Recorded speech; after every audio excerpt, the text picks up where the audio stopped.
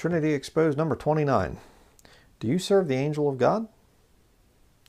Acts chapter 27 verse 23. For there stood by me this night the angel of God, whose I am and whom I serve. You don't serve an angel, right? If you're a Christian, if you're saved, you serve Jesus Christ.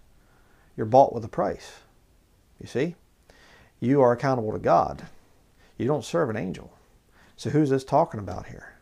The angel of God. It's talking about the Lord. Let's continue. Verse 24, saying, Fear not, Paul, thou must be brought before Caesar, and lo, God hath given thee all them that sail with thee. Wherefore, sirs, be of good cheer, for I believe God. Who was it that spoke to him? He didn't say, I believe the angel that told me what God was thinking. He says, I believe God. Why? Because the angel of God told him. You see? For I believe God that it shall be even as it was told me.